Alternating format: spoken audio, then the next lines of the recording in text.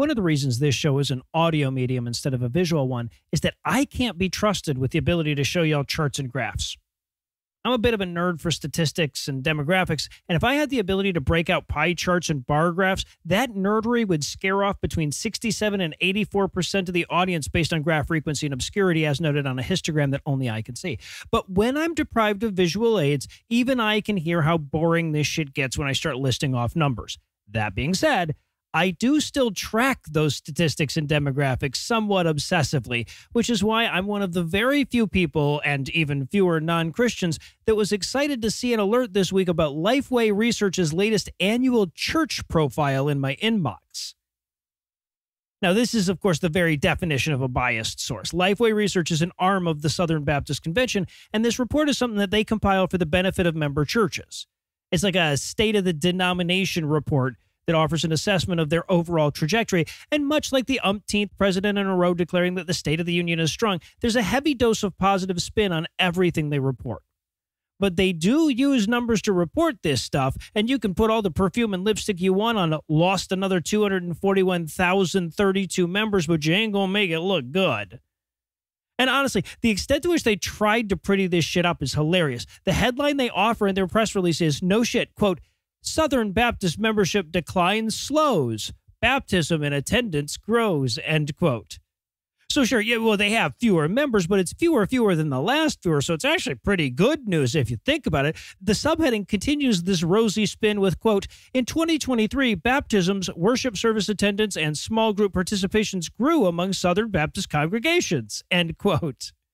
And a couple paragraphs in, there's a slightly more straightforward summary in a little click to tweet section that's all highlighted and reads, quote, SBC membership declined for the 17th straight year, dropping below 13 million for the first time since the mid-1970s. However, the less than 2% decline was the smallest in recent years, end quote. So yeah, so clearly the narrative they're trying to mold is, yes, the number of Southern Baptists is declining, but the decline is slowing. In other words, the worst of the crisis is over. We've nearly stopped the bleeding, and now we can just stay the course. Which is honestly music to the ears of anybody hoping to dance on the SBC's grave within their lifetimes, because we lost almost another 250,000 members and have our lowest membership since the fucking Carter administration. Should be a red alert situation. And to the extent that it's being treated as anything less, is worthy of celebration on our end. Right? The entire article is full of this kind of rose-colored optimism. Lifeway's executive director says that a lot of the drop is actually just churches catching up on old paperwork and cleaning up the membership rolls. So, you know, it might look like a steep drop in the last couple of years, but it's actually, that represents a smoother trend over a longer period, which is silly because the numbers have been plummeting for nearly 2 fucking decades. They also point out that a lot of it is older members dying off rather than young members leaving. And of course, a lot of that is just that darn pandemic disrupting people's church-going habits, right? Now, to be clear, the pandemic disruption does explain a lot of the numbers in their report. Mostly the ones they're trying to sell as positives, of course, like the 2023 increase in baptisms and worship service attendance over 2022. But again, the downward trend in membership didn't start in 2020 or 2019.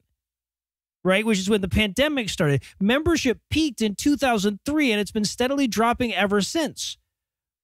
People weren't leaving the church in 2004 because they were pretty sure a pandemic was gonna disrupt their shit in the future. Of course, the real reasons for this mass exodus don't show up anywhere in the report. There's no room in their rosy picture for discussions of the recent sex abuse scandals, nor their pathetic efforts at addressing them. Nowhere in the report is there any mention of their toxic views on homosexuality and how they're increasingly out of step with the sensibilities of modern society. No mention of their attacks against churches that dare to have women pastors. In fact, the only time they deign to acknowledge any of their real problems is a throwaway paragraph about their inadequate response to the accusations of child sex abuse in their churches. And as awful as it is that they're plugging their ears with propaganda about slowing declines and clerical illusions in light of all that, it's a hell of a weakness to those who would stand against them, right? I mean, I'd much rather they recognize their error and modernize their view on LGBTQ rights and gender equality and shit, but I have to admit that it would make our job of leading people away a hell of a lot tougher. Now, this report isn't all good news for us. Even as the SBC is shrinking in membership, it's growing in influence. There's no doubt that conservative Christians control public policy to a greater degree right now than they have at any point in my lifetime, right? And there's no organization better positioned to dictate the conservative Christian agenda than the Southern Baptist Convention. Hell, even as their membership rolls plumb new depths, they're bringing in more money than ever. Their income in 2023 was a record $10 billion. And that's just dollars, right? Like, imagine how rich they are when you factor in all the property and politicians they own. That being said, dollars are ephemeral. So are politicians. Membership isn't. Every time a person leaves their church, they're deprived of that next generation. That's a kid they won't be able to indoctrinate before they know how to think back. That's a generational hit to their organization. And when you consider the average age of membership, it's equally clear that their chief sources of income are dying.